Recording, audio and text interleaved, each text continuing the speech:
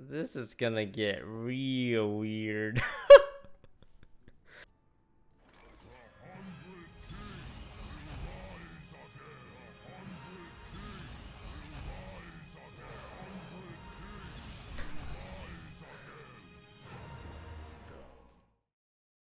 Ha! This guy's toast. Hold up. I'm wondering if I should use the prep as just +2/+2. Maybe. Let's do this first. Prep for +2/+2. How much is this right now? It's an 8/8. I can make it a 10/10.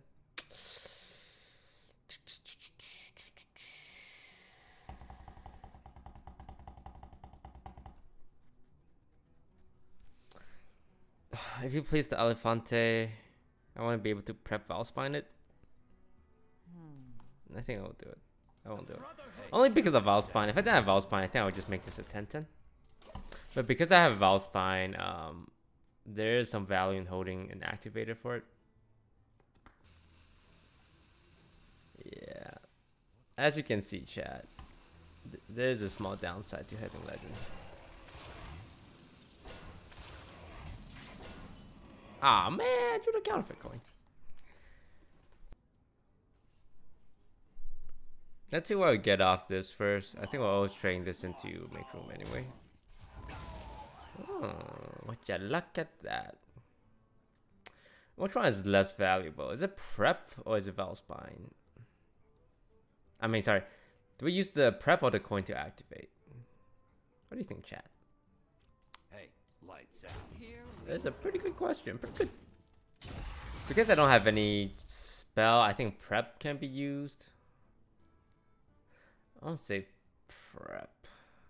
Because I don't have Eviscerate, nor do I have Phantom Knives. Although I think it is slightly better with Auctioneer.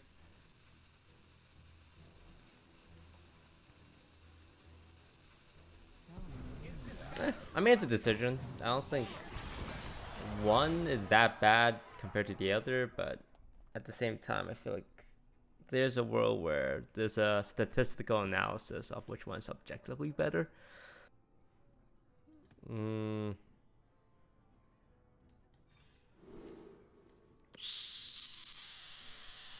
Holy shit. Keep my minions at 4 if possible. I mean at 3 if possible.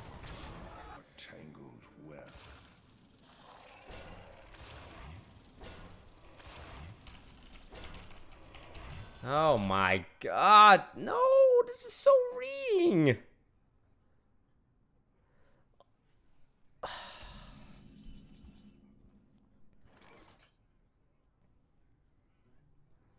It's not a terrible vanish. Is it a good vanish though? If I play Auctioneer, how hard would I get punished by whatever. There's no point to save the coin in my opinion.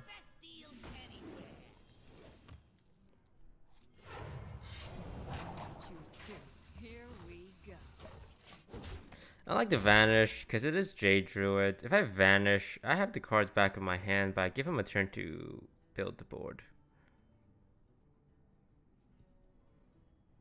Should I keep prep? Very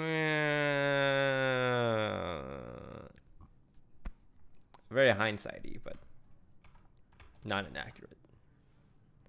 My thoughts are plagued. Kun with ultimate infestation. Oh wait, he can ultimate. Because he innovated. I hope you knew that before you made this play.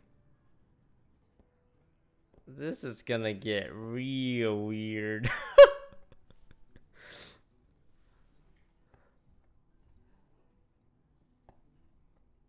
My thoughts are plagued.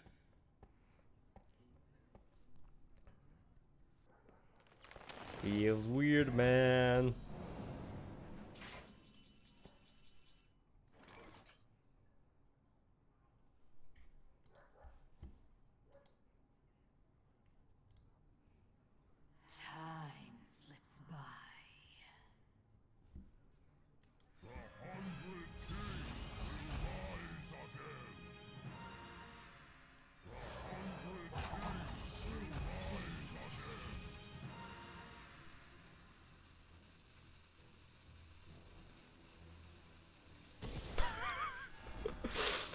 Okay. This is happening, I guess.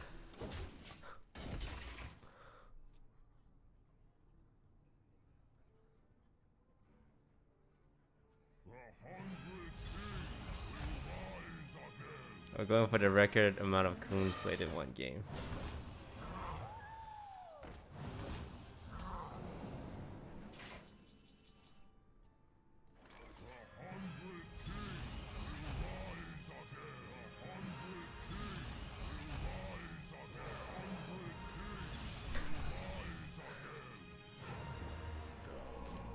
Wow, I gave charge to one of my Kuns and poached a mana assist as 2/3.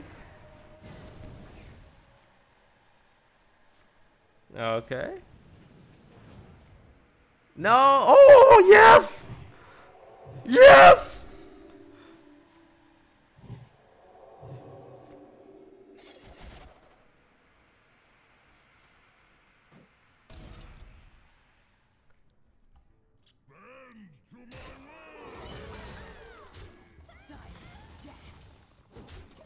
That's pretty good. That's pretty good. The only downside is MC tech on the 9/3, in which I cry.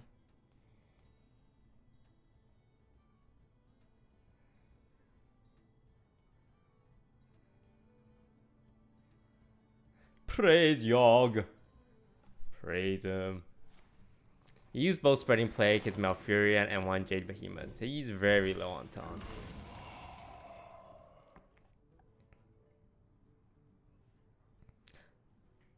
There's also the upside of having Repentance. Whoa, what was that? That's a weird trade. Repentance is good in case he wants to go Jade Behemoth. Victory!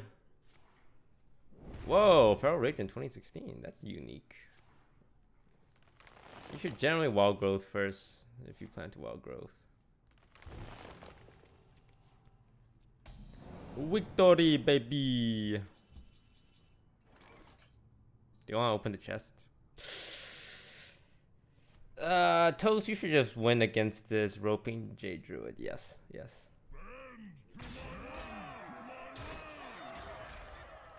But we can figure out what's in the chest. No, we should kill him. We should kill him. But the chest can hold anything.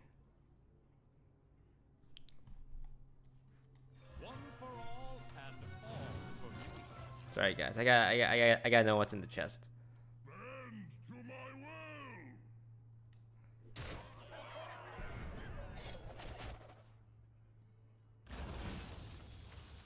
Ooh, a Wondrous Wand. And look, we also get 2 patches. And what's the best thing about these patches? If he MC tags, he'll probably get the patches.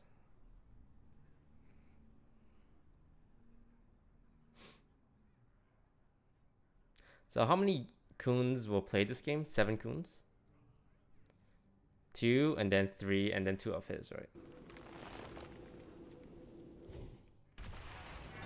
This was a very Kun heavy game.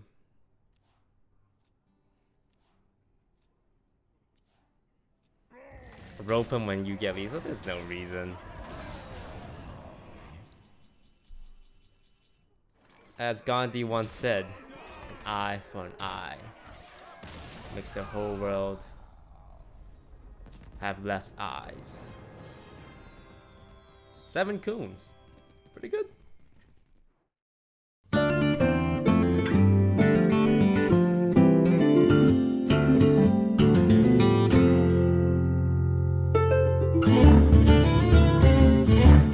Hey, lights out.